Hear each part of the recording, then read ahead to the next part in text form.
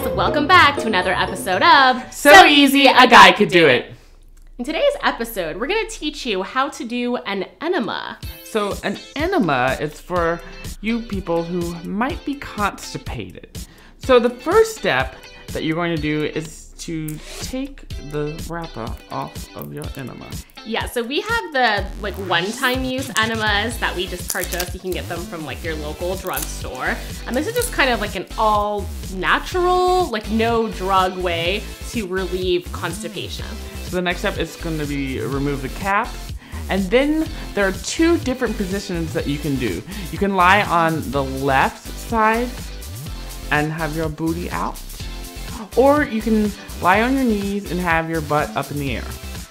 Yeah, and so those are the positions you want to be in for inserting the enema. Just kind of experiment and see which one works best for you. Right, so when you start to insert the enema, it shouldn't feel painful, and if it does, then don't do it. But it should go in easily, and then once it's in, you release all the fluid from the enema. Yeah, so you just want to gently squeeze and get all that fluid in there.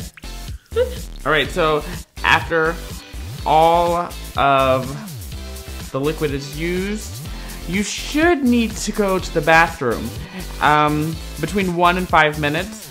But if not, if you don't need to go to the bathroom within 30 minutes, you should call your doctor.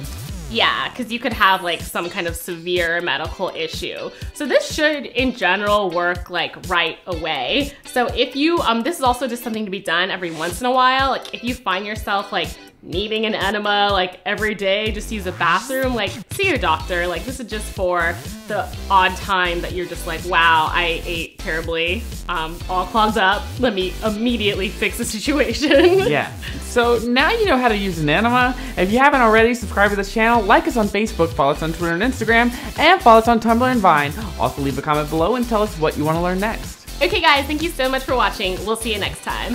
Bye.